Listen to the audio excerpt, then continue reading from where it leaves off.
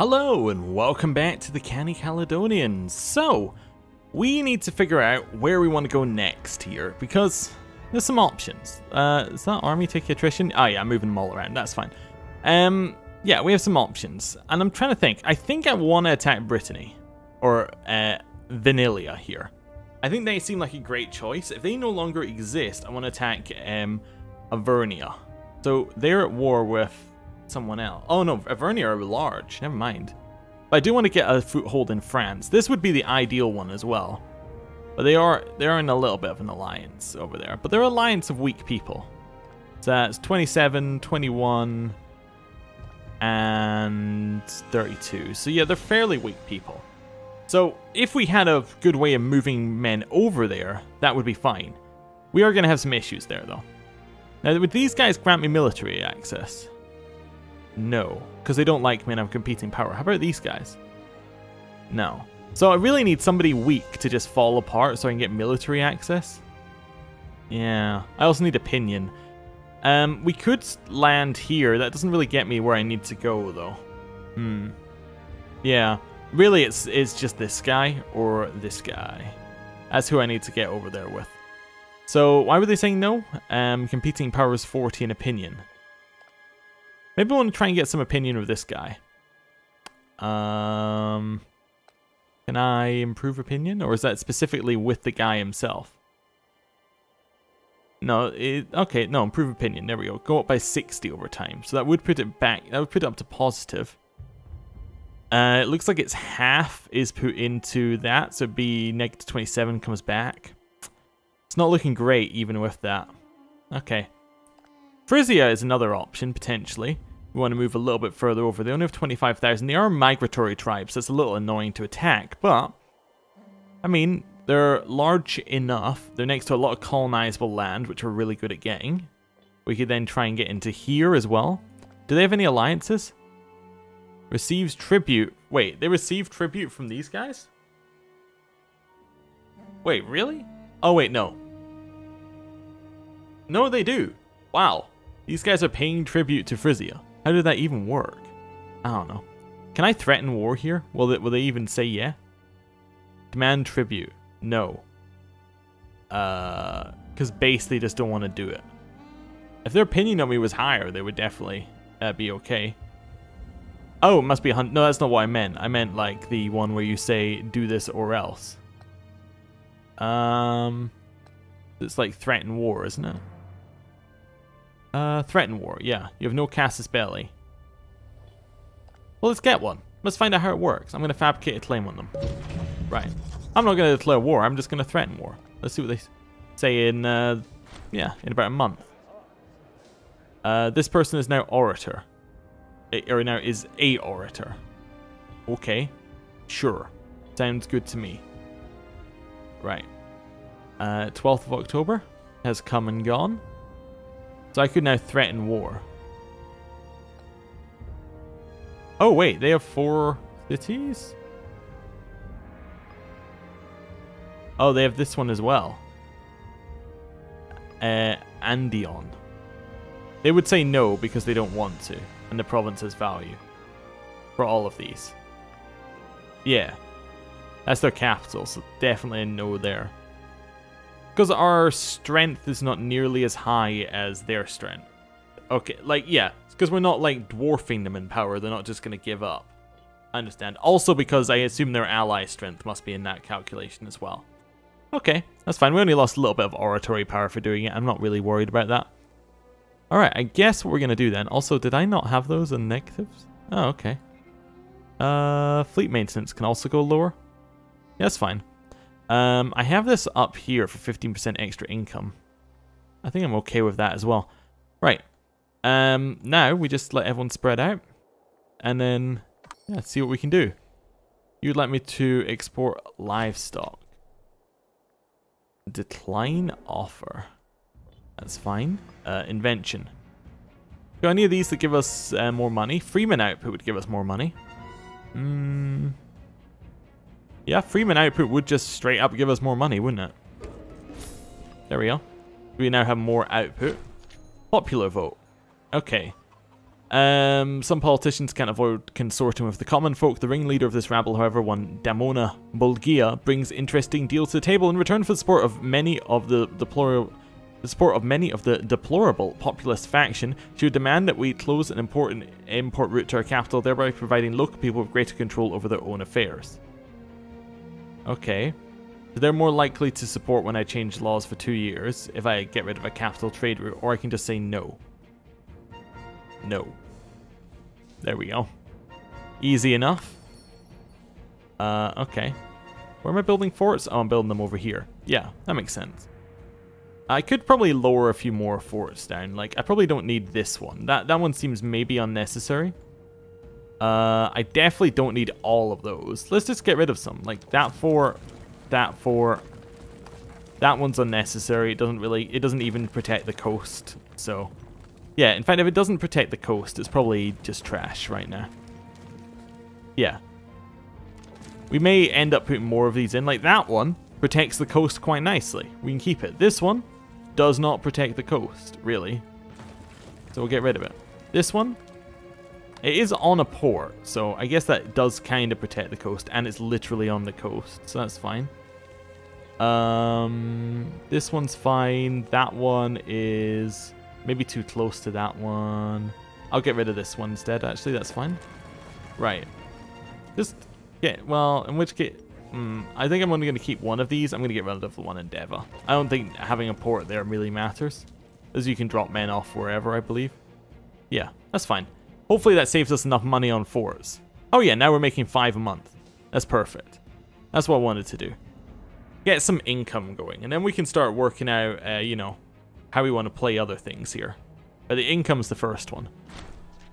A religious proceeding. We can lose stability. No. Well, I mean, it's also... No, it also gains national unrest 3. We can gain religious... I'm just going to choose the one that's fine. Yeah, nobody gets mad. We don't have any unrest. Seems pretty happy to me. Right. It's okay. We are going to build 2 more forts, which is going to stop some of our money gains, but that's okay. What do we want here? National manpower doesn't really matter that much. We don't get that much benefit from it. Aggressive expansion change, who cares? Commerce income 37%. Yeah, maybe. Tax 35% though. Oh, sorry, that was 35% as well. That would be pretty good. Population growth is also an interesting one because that would just give us more output over time. Now I'm going to go for population growth. Logic being that the more population growth we have, the more we're going to have in every single city, and that's going to make a huge deal. If I go to nation overview, is there a way of seeing cities here? No, not really. See, I was wondering like if I could go, hey, there's... Oh, I can see cities if I hover over. Okay, that's fine. Yeah, I'm just trying to find ones which... We could actually move a couple more into Cornavi, and then we'd have more stuff we could do with the slaves there. We could start moving some of these people around as well. In this one, do we have... We don't quite have enough there to move slaves around. So in Caledonia, we have enough to move slaves around. Is there any resource I want that Caledonia produces? I mean, fish seems great, because that gets us, yeah, more, well, actually, what's the surplus in fish get us? Freeman happiness. Yeah, not really interested in that. Or surplus in province? Oh, it's population growth. That's fine. Yeah, that works. Or I could get a surplus in wild game. It gets you tribesmen output in the province. Yeah, in the province. That was the right one for once, but we don't have any tribesmen. I think I'm going to have to fish. Yeah, so which one do I have 6 in? So I have 6 in here, so I just need to move 17 over. Do I actually have 17 in here? Yes. Okay. It's going to cost us a lot of civic power. Is it worth the civic power? No, because I'm doing tech. So even after all that, it's like not really worth like looking around. Yeah. We're just going to take this opportunity to build and grow, I think. Yeah. It is apparently quite a short game, this one, in terms of like when the end date is. I wonder when it actually ends. What's this say? Alright, interesting. It does have something for the date. Pythagoras, when asked what the time was, answered that it was the soul of this world. Okay, cool. So we have a new person ruling. It's this person. Religious faction gives us omen power and convert pop cost. Okay. and get a lot of oratory with her. I'm not really happy about the oratory, if I'm honest, but that's okay. Oh, we also need a new censor, because she was our old censor. Yeah. Yeah, Senate influence. Okay. It's alright. Anything else we need to jump on? Any new decisions? We could promote oligarchy. Yeah. As an option. I have no idea which is best out of these ones. But we'd have to do different things. What do we want? Because right now we just have a democratic republic, don't we? That's like civilization stuff. We don't really care about that, I think. Right? If I just check on here, because I think it's here. Yeah, the civilization value. I mean, it is pretty good, and it does affect a lot of these, but we actually have quite high civilization values anyway, I think, so I don't know if that's going to make a lot of difference. But just for taking it, oh, you just get a plus 30 for taking it, I think. Get rid of the plebeian masses. Lure of profit is also quite a nice idea. There's probably not a great way to play trade in this game, I'm imagining. Oh, interesting. Civilization map mode. I'm just seeing if there's like a... There is a trade goods map mode. But that's not really the same thing as like... Oh, there's trade routes. Alright, so that's just for us, right? And it tells you like... There's an unused trade... It just tells you where unused trade routes are. And yeah, and there are outgoing ones. And then this one's saying there's nothing you need to do here. Okay, well... Yeah, interesting. None of that is particularly useful information. But, you know. That's fine. It may decide, like, if you were slightly larger to start with, and you were, or like, you were very, very specifically going for a strategy, you might try and get specific strategic goods. But right now, they don't really feel like they're of value, if you know what I'm meaning. Like, the strategic goods kind of feel like, yeah, they give you an advantage, but it's not necessarily an amazing advantage, if you know what I'm meaning. It's just like you get, you know, some tiny bit extra population growth. Yeah, over time it might be good, but like it doesn't feel amazing. Where is... Okay, where is Robogdia? I think I'm just going to say yes, but I do kind of want to know where that city is. Is there a fine city? Yeah. Rog. Wait, it was Rog, wasn't it? It's Rob. Rob. Yeah, Rob Bog. Yeah. Oh, which one is it? This one. Okay. So, sure. Sounds good. Why not? I mean, it is going to mean that they have a lot of population growth, I guess, because that's the second granary there as well. Yeah, so they should have insane population growth. Let's see. Yeah, 1% a month. So they're going to have a lot of citizens at one point here. What's our research efficiency? 156. Seems good to me. Right, civil wars are ending. We shouldn't have any of those. We're very, very secure in that way.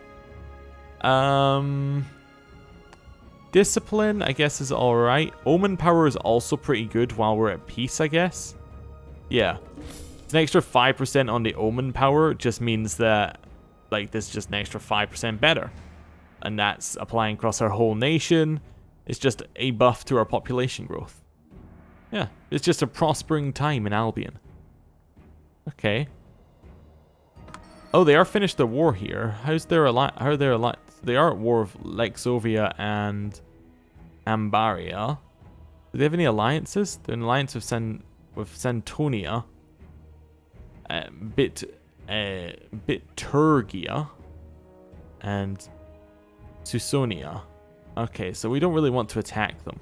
Also, if I got any of those wrong, I'm sorry, but yes, I don't speak Latin. So, there we go. Yeah, how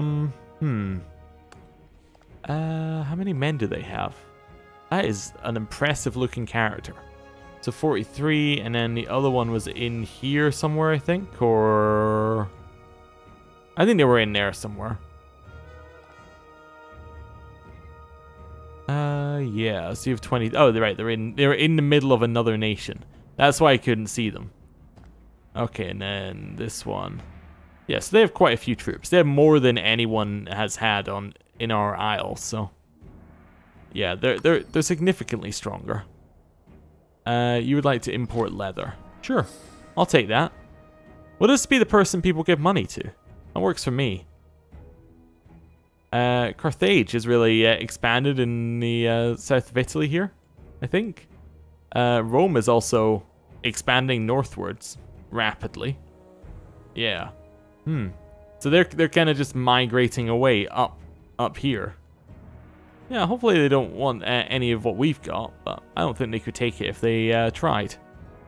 Right, we have a lot of manpower now, but we still are only, what, an eighth of our max or something like that? Yeah, we can get more. It's just a little bit of a peaceful time and I'm a little bit restless because I don't know what to do at peace. That's okay. 2 cities are preparing for war, so we get local freeman output. Good. But yeah, I don't really know what to do at peace here. We could try and change laws, I guess, but there's nothing the problem is there's nothing I want right now. Bribe character cost means nothing to me though. What else have we got here? Wages for characters, corruption goes down. Corruption goes down, endorsed party cost goes up. I don't use that either. This goes down, wages for characters goes up. I think I might choose this one. We have this one.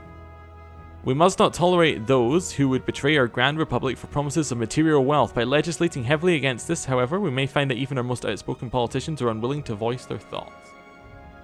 Yeah, I'm going to stamp out corruption. Yeah. Stamp that out. Perfect.